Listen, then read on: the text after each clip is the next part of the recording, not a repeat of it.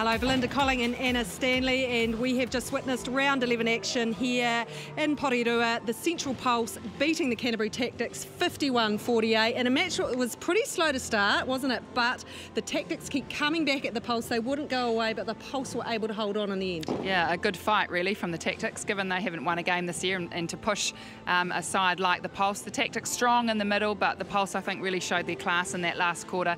The experience of Jodie Brown, Wells shone through. Katrina Grant, their captain, was solid for most of the game. But to get, the Tactix to get within a couple, they'll be really disappointed. Yeah, look, one player for the Pulse who really shone in the first quarter was Liana Leota, and it was the form that we've seen from her in previous years that's been a little bit missing, really came to show tonight, didn't it? Yeah, dominant right from the start, and we talked about it in commentary. She did what most wing attacks should do. She drove, she cut and passed, she got a lot of those front cuts, but it was her positioning on the circle edge which was really impressive. She fed Brown well. You can see here she's got such great footwork and speed off the mark. And ably assisted by Shadrock in its centre. And I think just in general, the Pulse attack was a lot more smoother. They had their flow compared to last week. Yeah, they had a lot of space, and Amelia Ann Wells, Jodie Brown, that combination's growing from week to week. So it was good to see that whole attacking end for the Pulse on fire.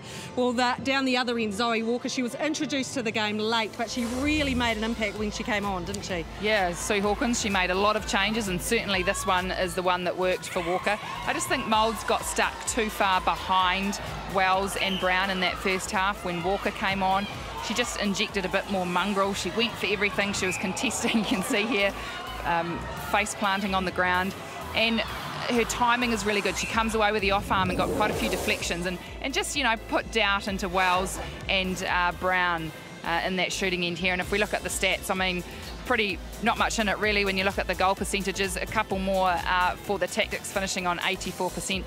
Probably the penalties far too high for the Tactix, finishing on 75%, and of course the turnovers, a lot of those unforced errors for the Tactix, 26-19. Well, plenty of action coming up these last matches. There are some crucial ones coming up in the games ahead as all these teams challenge for those top 3 positions in the in each of their respective conferences. And you can watch all games live on Sky.